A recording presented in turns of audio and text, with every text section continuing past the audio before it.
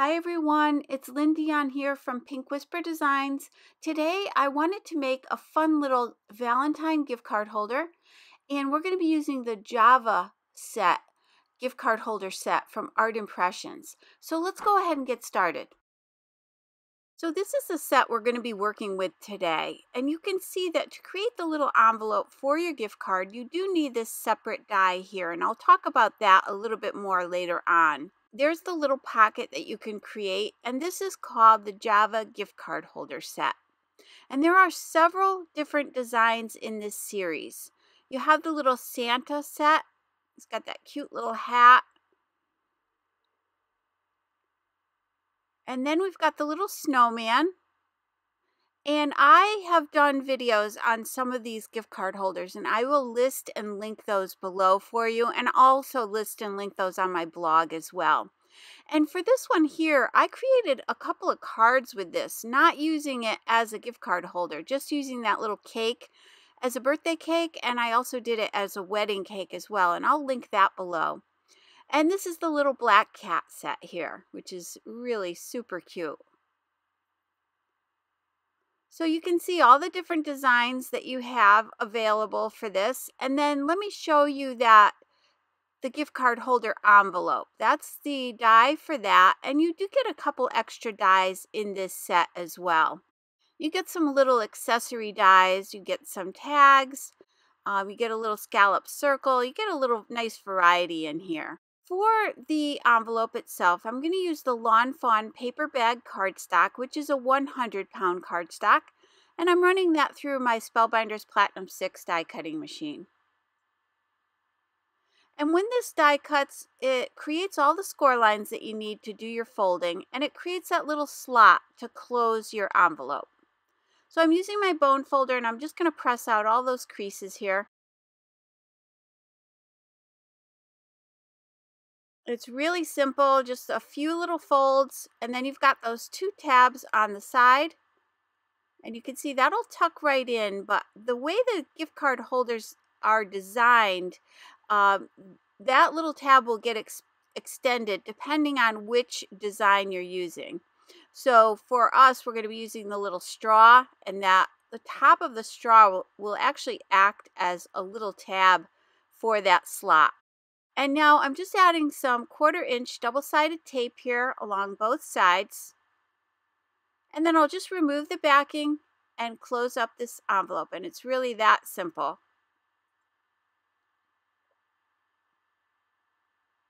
Now you could use double-sided paper here as well if you want the inside of the envelope to have a little bit different color. So you can see my gift card fits right in that little pocket. Now for decorating this, I'm going to use the Frosted Peppermint cardstock. This is from Die Cuts with a View, and I had this left over from my Christmas stash, so I've been trying to use it up. So I'll be using it in a couple different videos. I like to try to use up as much of my Christmas papers as I can at the end of the season, and I thought this was perfect for this design. So one of the papers here from that paper pack has these little hearts on one side, and they're foiled, but you can see that you can kind of see that design through the cardstock. So we're going to be using that brown side there, and then we're going to be using this plaid as well. So I'm just picking designs that aren't necessarily Christmassy. And now for additional cardstock, I'm using the ground espresso, and we're going to use that for the little band around the coffee. And then I'm grabbing the scallop circle and the little straw. Again, these all come in the set. And I'll be using this really pretty cardstock here. I was just checking to make sure that it coordinates with the paper. I'm trying to take away that Christmassy look. And this is called Canned Pumpkin. So I'm kind of picking up that little bit of a burnt orange color in that plaid. So let's go ahead and run these through the Sizzix Sidekick machine.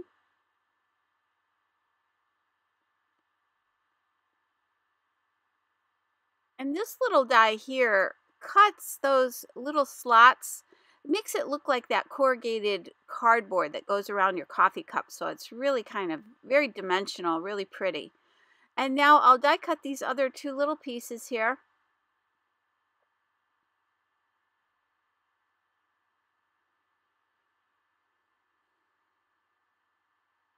And then again for the cup, the lid on the cup, I'm using that kind of brown pattern paper there.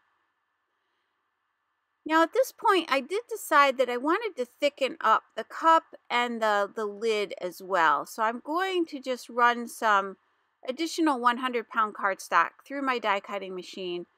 And just so I can back the lid and back the coffee cup, just to give that a little bit more stability.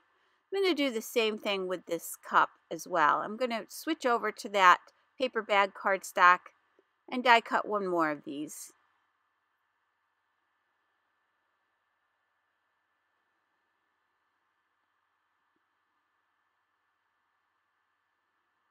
So now that I have everything all die cut, I can go ahead and glue these together. I'm just using my Nuvo Deluxe adhesive.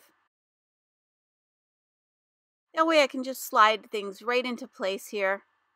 And I'll just let that sit and dry. I'm just going to put a couple of acrylic blocks on that while it dries. Then I'll go ahead and glue these two pieces together here for the lid.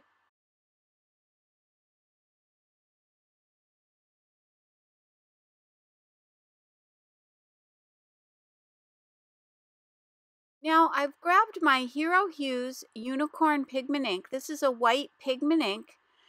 So I'm just going to add some highlights here and there to these little pieces. Now you could certainly add shadows instead, but I just wanted to brighten things up a little bit. So I'm just going to use that white. And I use this foam applicator just for this particular ink pad because it is white. I don't want it to get dirty with anything else. So I keep it separated just to use with this particular color.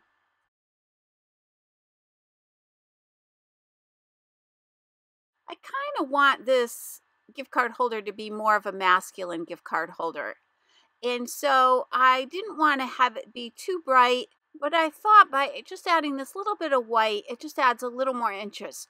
Now, you'll see here, I decided that I didn't want as much white on the front, but I'm going to keep it on the back side of this. But on the front, I'm going to add a little bit of a darker brown color right around the edges. So I grabbed my Ground Espresso Distress Oxide ink, and I'm using one of my small brushes from my Pick a Fence Studio Life Changing Brushes. And again, I'll leave the white on the back and I'll have that darker tone on the front. And then I'm also going to add a little bit of that shadowing around the edges of the cup. And just to let you know, all the products I'm using today are listed and linked down below and also on my blog.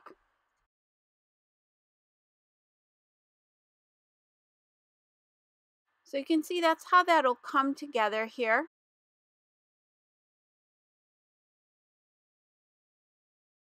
Now for the little straw, I'm adding a little bit of that ground espresso right across the top there, just to give it a little bit of a darkening right at the opening of the top of the straw there.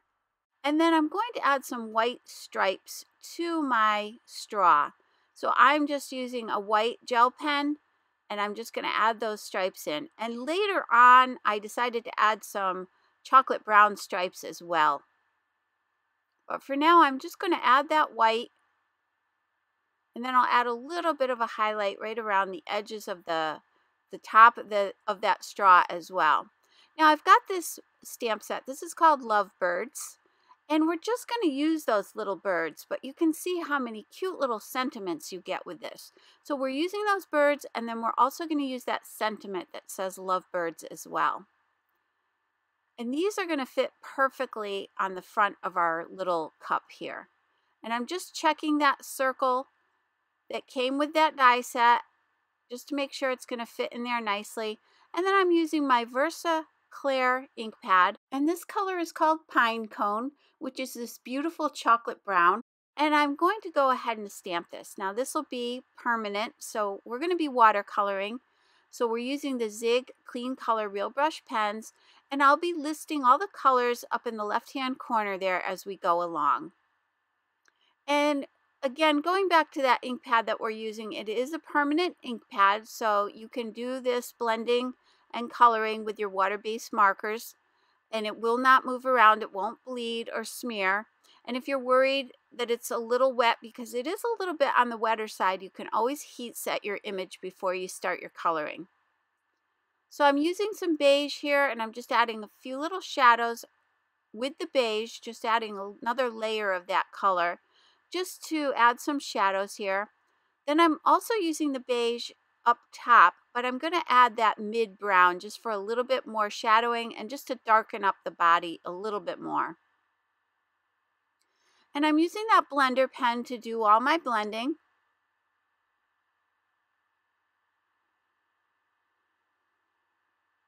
And if you're not so sure about the Zig Clean Color Real Brush pens, I've done several videos on these, so you can go to my blog and just type in the Zig Clean Color Real Brush pens, and lots of videos will come up so you can get a better idea of how to use these, how to do some shading and blending.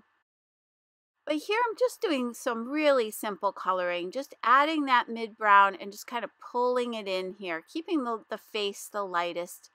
And just kind of going around that pink flamingo on the cheeks there. And then I'm adding a little touch of pink to those little hearts above the birds. Now I can go ahead and die cut this. So I'm going to place that circle sort of towards the bottom here of these two little birds. And I'll just tape that down. And I'm using some purple tape. And I'll run that again through the Sizzix Sidekick machine. And look how cute these are. I just think they're so adorable.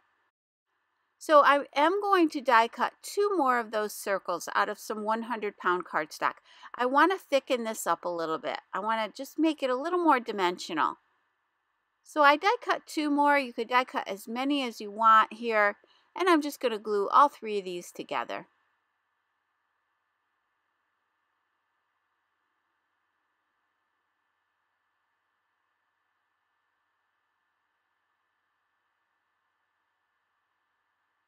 So we'll just let that dry. Now I want to position this straw. So as I mentioned before, that top of the straw is going to act as a little tab for that slot. So you want to extend it up above the point on that envelope, just a little bit, maybe about 1/4 of an inch. So you don't want to put glue right at the very top of your straw. You just want to put it in the middle, and you don't want to put any on the other end either. So I would say the 1/4 inch at the top of the straw and the 1/4 inch at the bottom of the straw. Do not put any adhesive there. Then you can go ahead and glue that in place. And now I'm just going to kind of position things here and figure out exactly where I need to place the cup. So I've placed that lid down where I want it to be. I can go ahead and place that cup and glue that down. And I'm just centering that here.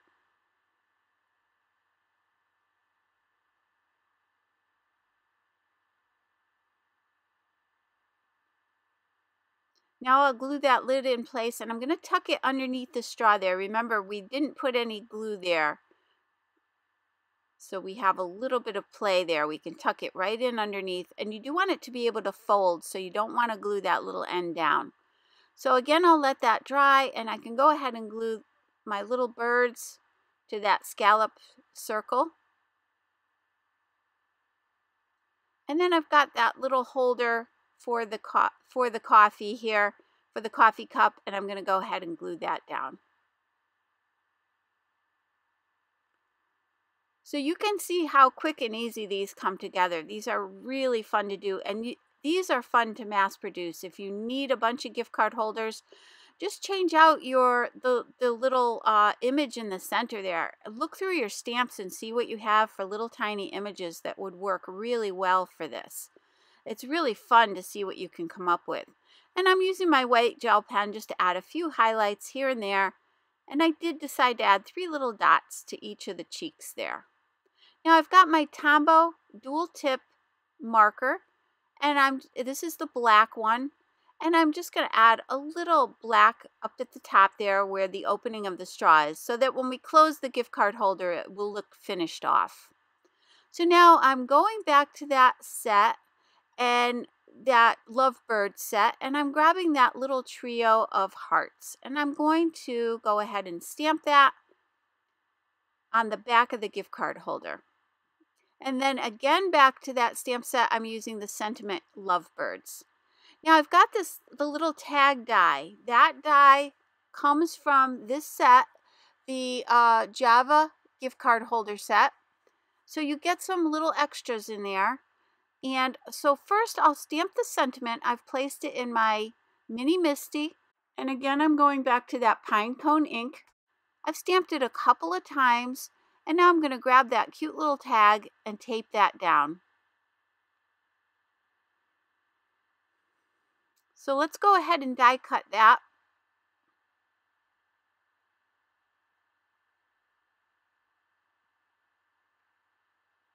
Now let's add a little bit of color around the edges. So I'm going back to that ground espresso. Again, I'm going back to that small life-changing brush, and I'm just going to add a little shadow right around the edges here, just to tie everything together here. Now I was originally going to tie that on, but I decided instead just to tuck it right underneath that little scallop circle. And I'm going to let it sort of hang off the side there. So I'll just make sure I tack that down with a little bit of glue. Now I've got my micron pen. This is a permanent pen, and this is a dark chocolate brown. And I'm going to do a little stitching all the way around that tag. So I probably should have done this before I attached it, but it was pretty simple to do. And I just did this freehand. I went all around the edges and just created a little bit of a stitched effect around the edges here, just to finish this off.